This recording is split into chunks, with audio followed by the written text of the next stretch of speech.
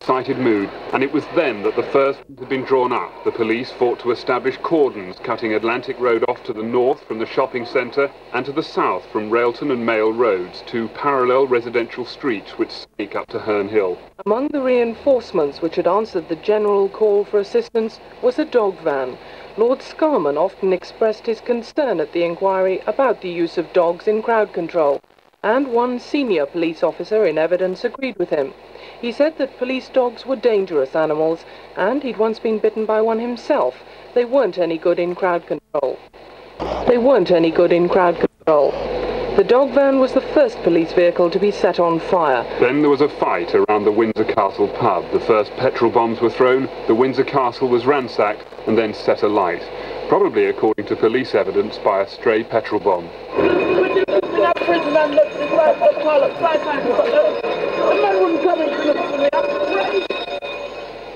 Jobs, money, and National Front and all the rest. We've just had enough, so we've just exploded, you understand? You can only take a certain amount. It was at this time that a bus was hijacked by the crowd.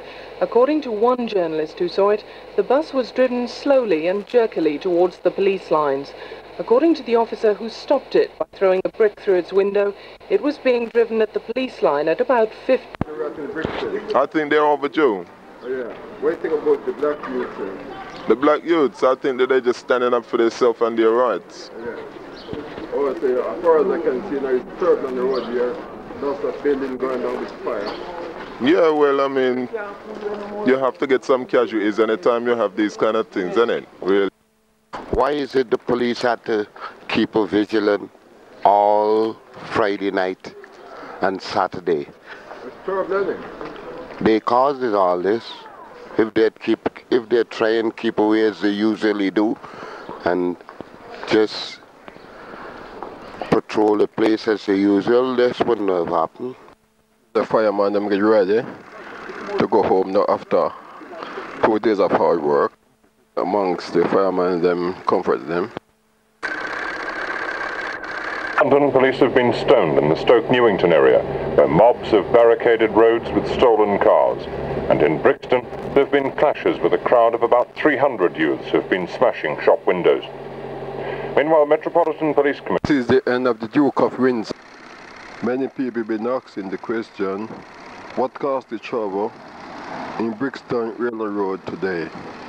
But there's only one question, there's only one answer, that the youth and the police need Jesus Christ. This is the state of Railton Road. This is one of the pubs that is burned right down to the ground. Another side of Railton Road, this was the bath center, where they said a lot of bath here, are burned down to the ground. Lots of buildings here are damaged by a fire. So, what did you cause the Railton Brixton here, 2 weeks ago? I believe it's the police harassment of the young people. Oh yes, and what about your boy? Your boy ever get in trouble with the police? Hang on. In Brixton was very terrible, don't it? It was. Yeah. And what did cause that, people believe? Is the police harass the blokes them from Friday to Saturday? Oh yeah. So what about